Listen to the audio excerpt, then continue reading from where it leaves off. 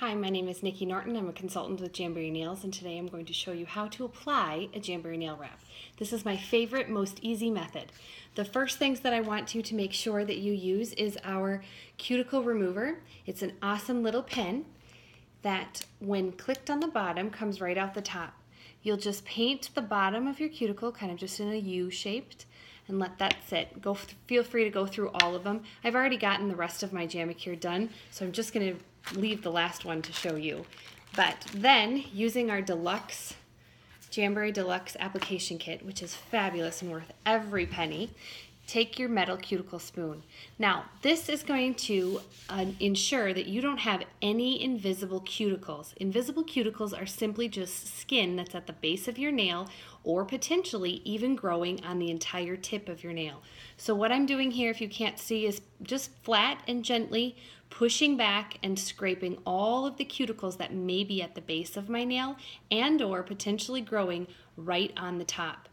Obviously, these are nail wraps and the adhesive needs to stick to the nail itself. So if there's any cuticles growing at all, that is going to not give you the longest lasting nail wrap application. So if you've tried them in the past and your nail wraps have literally fallen off within hours, I can almost guarantee you that you have got them on either cuticles or the skin itself, because that oil from the skin and or the cuticles will pop that adhesive right off. So what I am doing now is just going to clean up my nail using our nail prep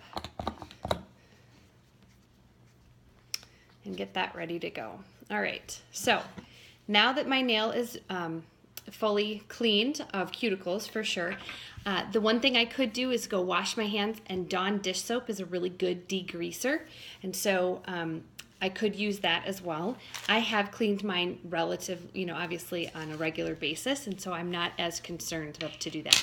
Okay, so I'm going to put on our nail wraps, and this is actually half of a sheet. I had cut it right in half to make this easy. And so I'm going to make sure that the wrap I'm choosing is fit for my nail. So I want to make sure that I have, when I put it on my nail like this, I'm actually going to see the skin on either side. So this second wrap is perfect for this finger. Now, the way I do it is just to cut the wrap that I want directly off of the wrap itself, or the sheet I should say, and then I just cut it in half because that's just way easier for me. So using my nail prep, since I've prepped my nails, and now I'm going to be using our Jamberry mini heater, which I have got a little dirty here apparently. I'm just going to turn it on, and it's actually on right now, and so it's a very quiet heater. You can utilize this using it while watching TV, and you won't interrupt the rest of your friends or family members and or your show, so you can still see what's on HGTV without having to turn it off.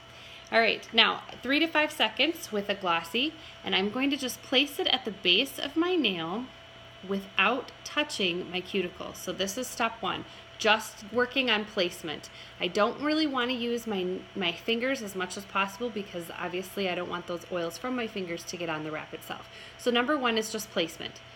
Once you have it placed from the base of your nail working upwards, just getting it in the right place. Then go back and heat it up a second time just on one side.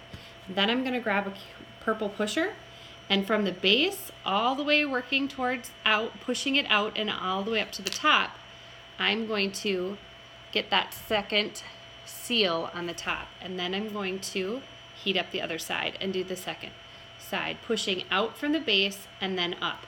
I can utilize my purple pusher.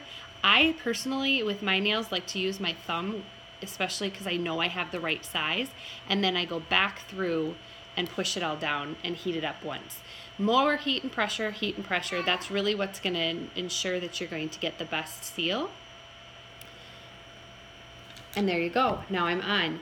Now, what I typically like to do is, when I'm doing a full Jamacure, is just trim this down. I'm not touching, I'm just trimming it so there's a little bit of an excess, but it's not going to get in the way.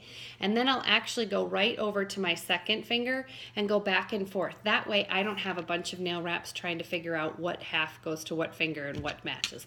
That's how I like to do it. The other reason I do it that way is by the time I come back to all of my nails, I file them all at one time.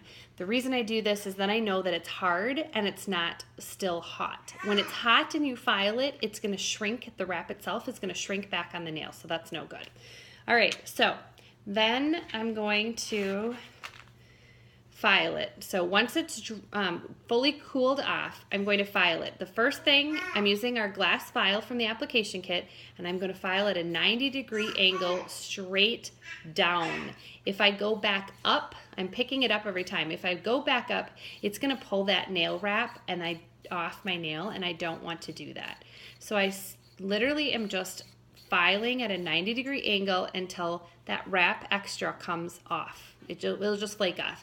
Then the key to longevity, and so it doesn't snag on your clothes, is to then take a 45-degree angle and get all of the excess that is kind of just sticking out off. So all of this excess is just going to create almost like a dusting of nail wrap, and that's going to ensure that it's not going to get it's not going to snag on any of your clothes, and it's going to ensure that you have the best application possible.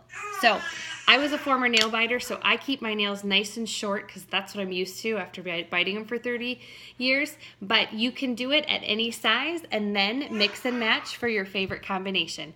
Hope this video helps, and if you have any questions, feel free to reach out to me or your consultant. Hope you have a great day and enjoy your jams.